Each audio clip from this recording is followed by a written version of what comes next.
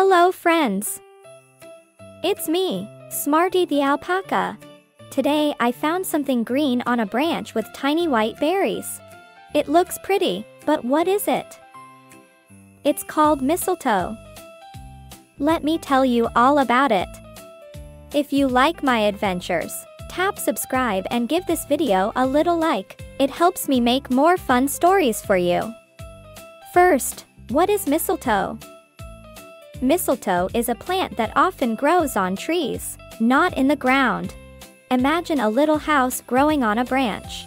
Mistletoe makes its own food from sunlight, just like other green plants, but it also takes some water from the tree it lives on.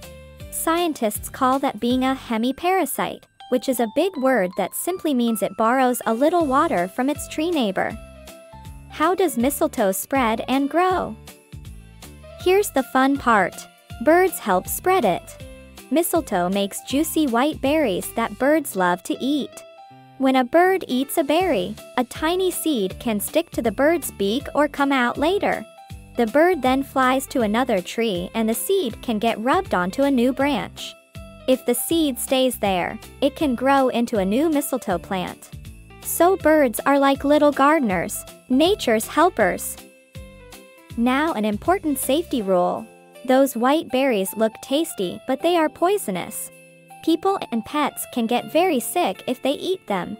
So never taste or eat mistletoe berries, and tell an adult if you find any.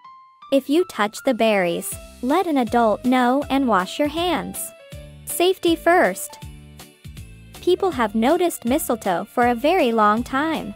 Because mistletoe often stays green during winter when many trees lose their leaves. People thought it was special, a sign of life and hope in the cold. Long ago, in old stories and traditions, mistletoe was seen as something magical or lucky. Over many years, people began hanging sprigs of mistletoe during winter celebrations. That's how the custom started. Hanging mistletoe in a doorway became a friendly tradition. Later, people began the practice of giving a quick kiss or a hug under the mistletoe as a sign of friendship or love. But remember, that is just a custom. Always ask first. If someone doesn't want a hug or a kiss, a smile, wave, or high five is just as kind. Are there different kinds of mistletoe? Yes. There are many kinds around the world. Some have white berries, others red. Some grow on oaks, others on apple trees or poplars. Even though they look a little different, many mistletoes share the same special habits. They grow on branches and rely on birds to move their seeds. Want a safe, fun idea? Make a paper mistletoe craft. Cut out green leaves and white circles for berries, glue them together, and hang the paper mistletoe on a door. It looks lovely and it's safe because there are no real berries to eat. Here's a little jingle to remember the main points. Sing it once or twice. Mistletoe, mistletoe, green and bright, hanging quietly through the night.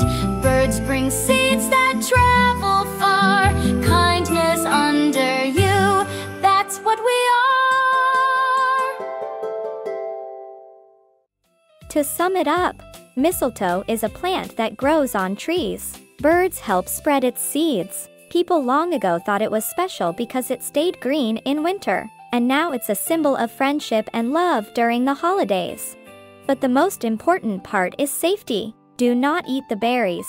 Tell an adult if you find mistletoe, and always ask before hugging or kissing under it. Thanks for learning about mistletoe with me today. If you liked this, don't forget to subscribe and hit like. It really makes Smartie smile. See you next time.